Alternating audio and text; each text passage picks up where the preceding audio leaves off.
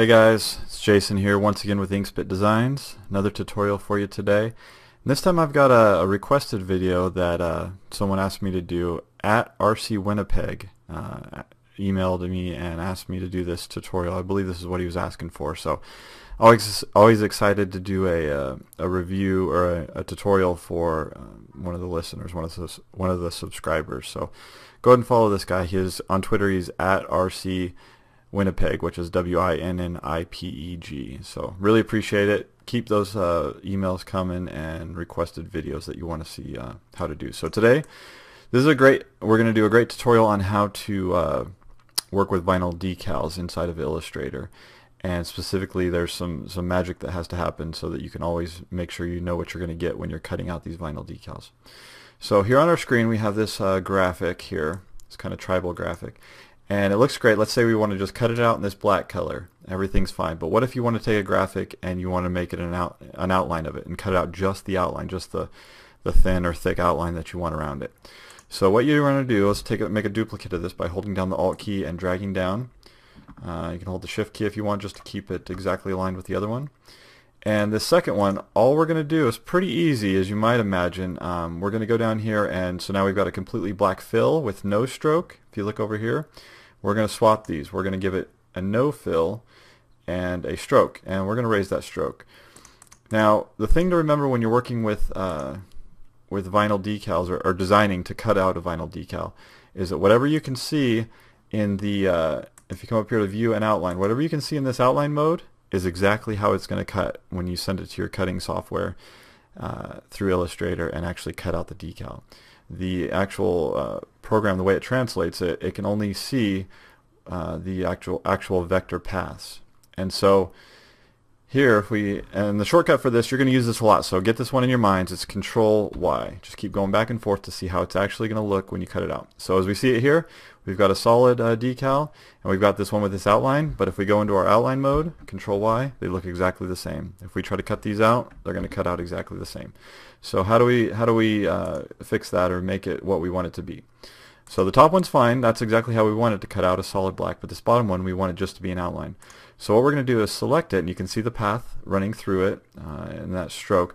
All we're going to do is come up here to the object drop-down menu, and we're going to go to expand. And the little dialog box will come up here, and you see it has a check box under fill and stroke. Well, we don't have a fill, so we don't need to worry about that. So we just want to expand the stroke in this case.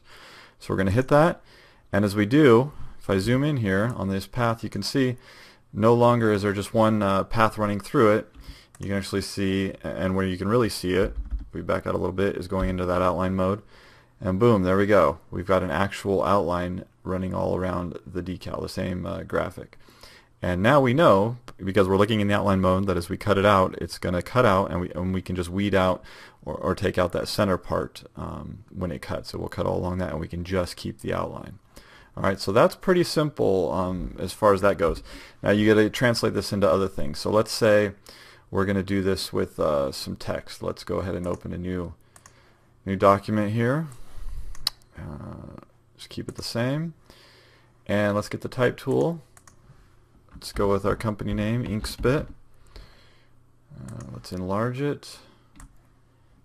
And now remember, obviously, when you're working with decals, vinyl decals, it can't be something too thin. This would actually be alright if we were cutting it at a pretty decent size. But let's change to a font that's thicker.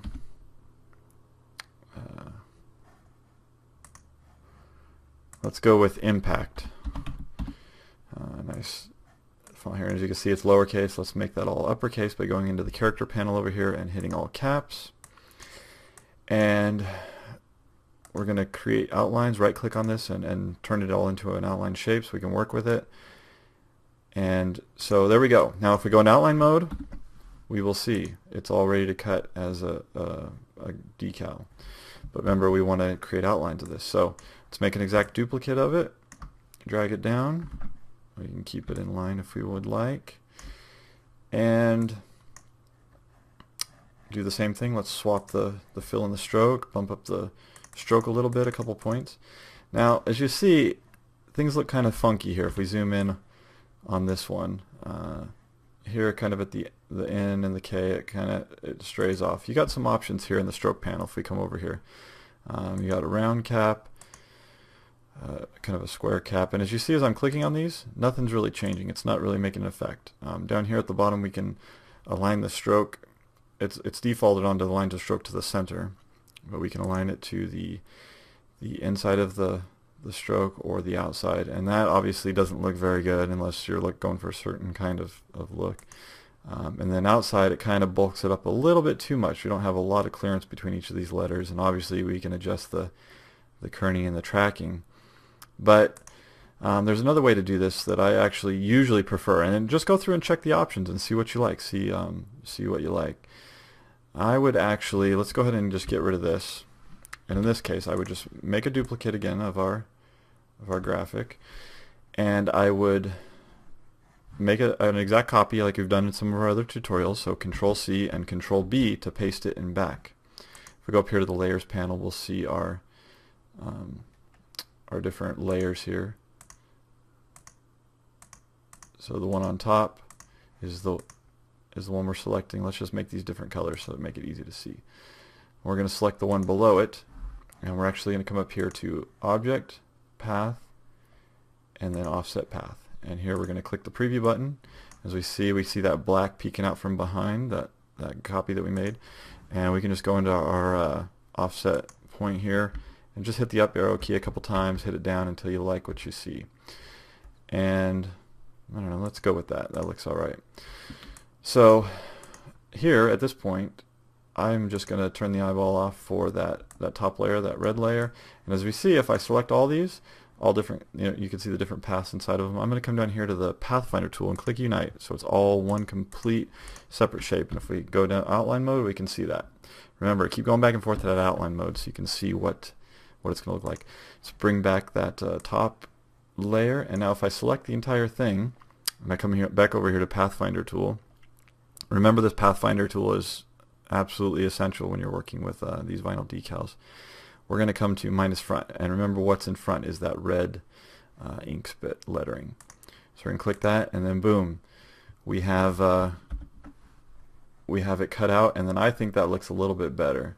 I like the way that looks a little bit better. So we go to outline mode, we can see we got our outlines, and if you want to check yourself even more so, what you can do is just take a let's see, take a square here.